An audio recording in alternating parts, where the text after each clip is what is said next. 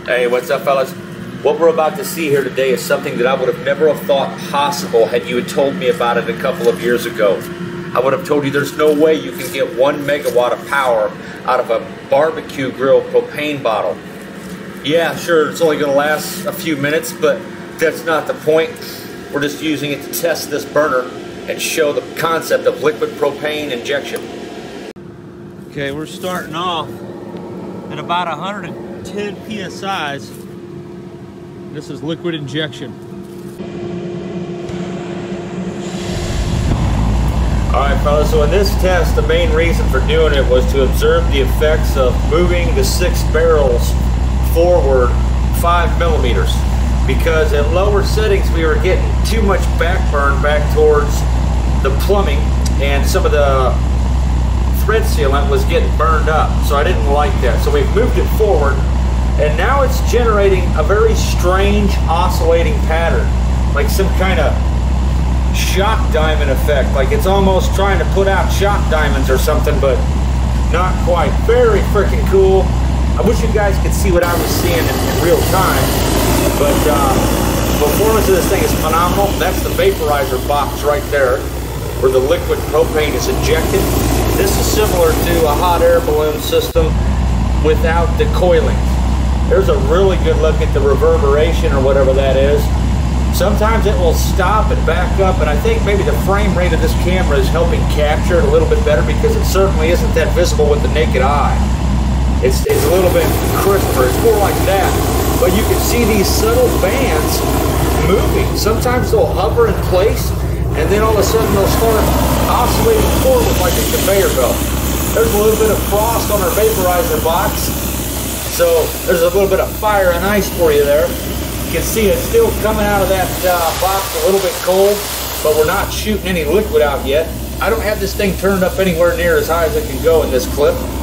This is a fairly moderate setting, and the discharge aperture of this burner can be changed by placing fire brick in front of it.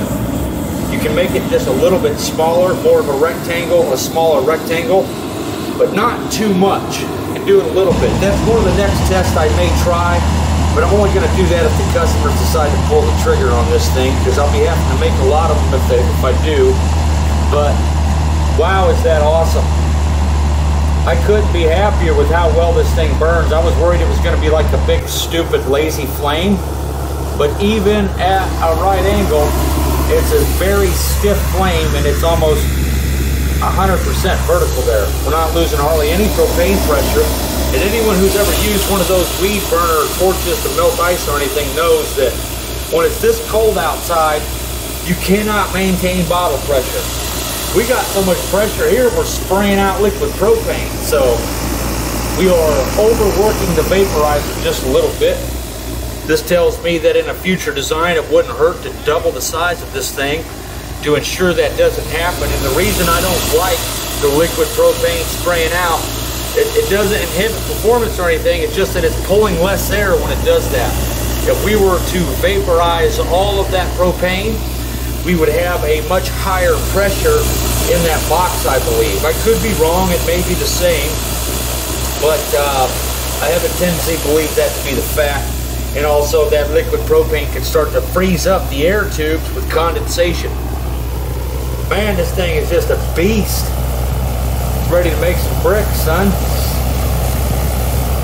So that's what we got, guys. I had to do one more test, and I wanted to try out those coiled fuel lines to kind of help adjustments. I could probably adjust that with everything attached now just by turning bolts. And those stainless steel coils ought to receive the stress without putting a kink in the line. So that's where we at on the Thunderbolt burner. This thing turned out pretty freaking phenomenal. I couldn't be happier. We're still maintaining quite a bit of pressure. It's only dropped that little bit because this tiny bottle was not full when we started. It only had about 11 pounds in it. And this is a 20-pound propane bottle. A little bit of ice forming on top of the vaporizer box. And we are now out of fuel. You can see the fire is leading off of the tubes. And she's done for. Pretty nice though. I'm very happy with the performance of this thing. it worked out great. That nozzle end could also be made out of a silicon carbide, like, divergent tube, or it'd be a convergent tube, I'm sorry. So that's still shooting a little bit of flame back when it's on super low. So moving this stack forward definitely helped all that backfire we were getting. And some very strange combustion oscillations were taking place. You can see ribbons oscillating outside the flame there. Nothing's getting red hot. And as you can see there, see those colors, the blues and yellows? The yellow indicates we've only hit a temperature of about 450 Fahrenheit. And that blue right there is around 600 degrees.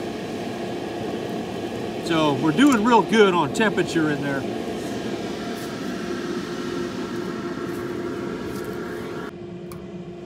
All right, fellas, so in 4 minutes and 39 seconds, we burnt 11 pounds of propane in this thing. And that comes out to 3 million BTUs. So in kilowatts, it's about 800 some kilowatts, right around 1,100 horsepower if you were to do the thermal equation. But this thing's gonna be hooked up to a pretty big LP supply, so I don't think we got anything to worry about on that end. It isn't meant to be efficient. It's meant to take the place of a bunch of coal that was initially heating the bricks in the brick kiln. So it does have a strange buffeting to it. I don't think it's a problem though. I'm gonna probably try one more setting, but it's amazing to me that just moving those barrels about 5 millimeters forward has definitely caused a difference in functionality. It runs way better at lower settings now. You don't have to have it on high to keep all that fire from shooting out the back. So that's the reason why I did the adjustment. If you guys decided you didn't need to run this thing in the brick kiln on the highest setting it has, you can turn it down by quite a bit and it'll still work just fine. So I'm pretty much done with this thing. You're not gonna see it again for a while probably, unless Anand has me do some more testing for them, because it just burns up too much propane to be messing with it too much. This is an industrial burner. It's not made for just kind of messing around with, but you can see here on the low setting it does pretty well. I definitely like it. I believe all that color we're getting is from the mercaptan and the oil that we've seen in my other videos that you can get out of propane. Because we have that bottle inverted, all the gunk that was in the bottom of there is definitely being burned.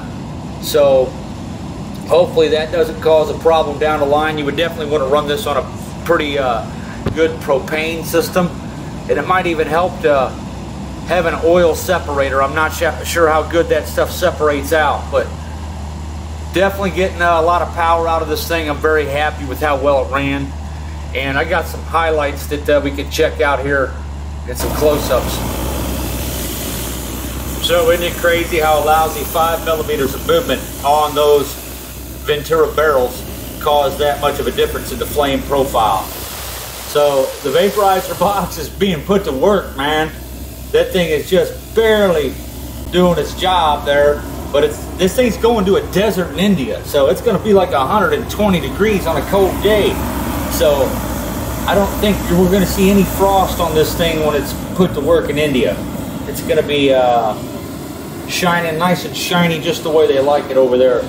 I chromed it out for you, Anand. I hope you like it, brother.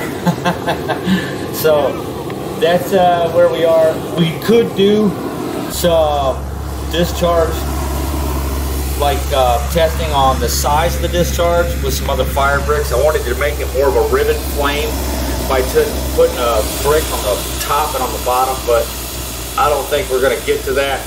This thing's burning up so much propane, I got to get more input before I do a test like that. So that's liquid propane spraying out of there. We don't want it to do that, but it's okay, and I don't think that's going to happen in hotter conditions. It's freezing cold outside, literally ice on the ground right now. So this thing isn't getting that extra help that you would normally have from the ambient temperature of being in a hot desert on a sunny day.